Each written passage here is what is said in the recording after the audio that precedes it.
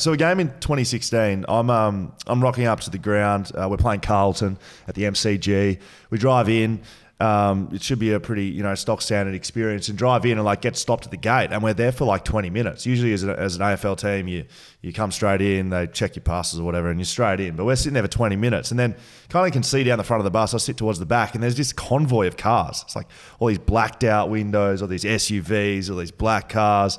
And we're playing Carlton, West Coast Carlton. I'm like, what is going on here? Like, who is here? Kudafides? Kudafides, he's just brought him in. Anyway, we find out Vice President of the United States, Joe Biden, is in the house. It's like, how good. Like, if we're going to showcase something, it's a West Coast Carlton game. You're there. Do you remember that this was a West Coast game? I'm not going to forget meeting Joe Biden. I was like, the game, don't really remember. Correct. I mean, it was a great game. West Coast get up by Carlton, close game. You smashed him, didn't you? Yeah, no, it was close. Oh, they came back late and we end up winning. We won. Look, that's all it needs to be known. But you're sitting in the stands with Joe Biden. Have they literally just gone, okay, is there anyone with American affiliation here that we can just sit up next to the Vice President of the United States? Yeah, they tried to find someone that was going to be able to describe what AFL was, and I still at that point was struggling, I think, and still do today. But the funny thing about that story is my dad actually knew I was going to meet Vice President Joe Biden before I did. So he calls me up like the morning I find out, and he goes, "Are you meeting Joe Biden?" And I was like, not that I know of. I know like the U.S. consulate asked me to get security clearance for someone they were bringing in, but they wouldn't tell us who it was because it had to be very hush-hush, right? Sorry, what does that involve? Like security clearance? Yeah, it's like they do a background check and all that kind of stuff, and then they have to give them your passport details, whoever it is, to make sure you don't have a criminal record, essentially. Okay. Which I feel like if I did, it would probably be public by then. Yeah. I wonder if they knew about the red and yellow cards at soccer. Don't let him slide tackle you, Joe. Yeah. My dad found out that morning, and then sure enough, the U.S. consulate of Melbourne called me up and said, "Hey, we're going to host Joe Biden. Would you be keen to come to the game?" So, it was a wild experience. Like I to this day still think that Joe Biden was not here for footy, or he did open a hospital in his son's name. I will say that was an amazing thing he did. But I think talking to him and his family, so his granddaughter's there. I think his granddaughters just wanted to see a kangaroo.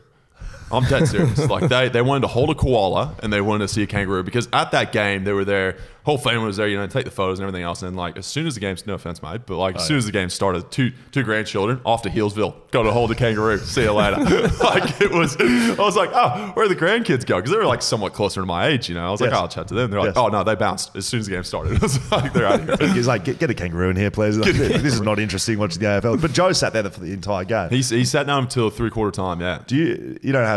I mean, I'm assuming you're just not texting Joe back and forth. He's now president of the United States. No, I wish I would have his number. I don't even think he could. He probably doesn't even have a phone that works. Trump had one.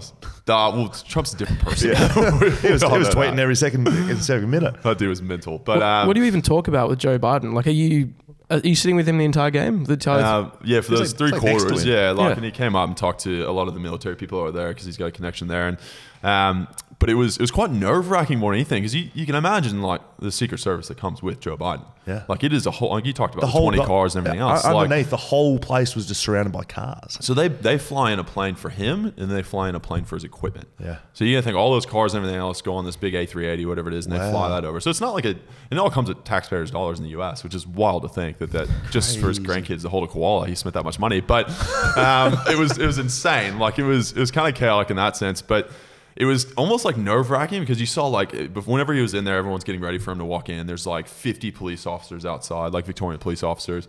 There's like Secret Service. They're like sitting in the stands, but you're not sure who's Secret Service. Like there's some people, they're just dressed in normal clothes, so you don't know who actually is Secret Service. And there's one guy that's like obvious. He's in the full Matrix trench coat. Yes. He's got the earpiece. He's full on just like he's fully like committed to this whole experience. And he's Mr. Anderson. Yeah, he is. He is. Yes, he is. And it's so funny. So he's like the main dog. He's the person, and he's kind of like getting everyone else, and like no one else is allowed to stand up. And Joe Biden has to get out of the stands before anyone else can go and like leave the section. And it's like this whole organizational thing. But I just felt like there was a sniper on me the whole night. Like I just didn't know how to handle the situation. Do you think there possibly was? 100%. Yeah. I was like hands do like, in like certain like airplanes, you've got this like the big question mark of like who gets the armrest, right? Yeah. That was me, but I gave it to him. I was like, have as much room as you want, Joe. Just have as much room as you want, buddy. Just sitting next to Joe, like showing the sniper. I don't even want to touch him. I don't want to move awkwardly around him. Like there's nothing I want to do. I'm not reaching for a weapon. No. Please do not kill me. It's like, it was insane, man. And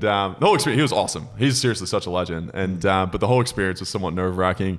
He was kind of a very charismatic and funny fella. And he didn't really understand what was going on. I just told him it's kind of like a game where there's no real rules. You just try to tackle each other, and then eventually someone tries to kick it through some sticks at the side of the game. It's pretty much that's really it. Like, I mean, for someone who's never heard of it, I was like, just enjoy someone getting their head taken off and not getting like a penalty for it. Yeah, great, love it.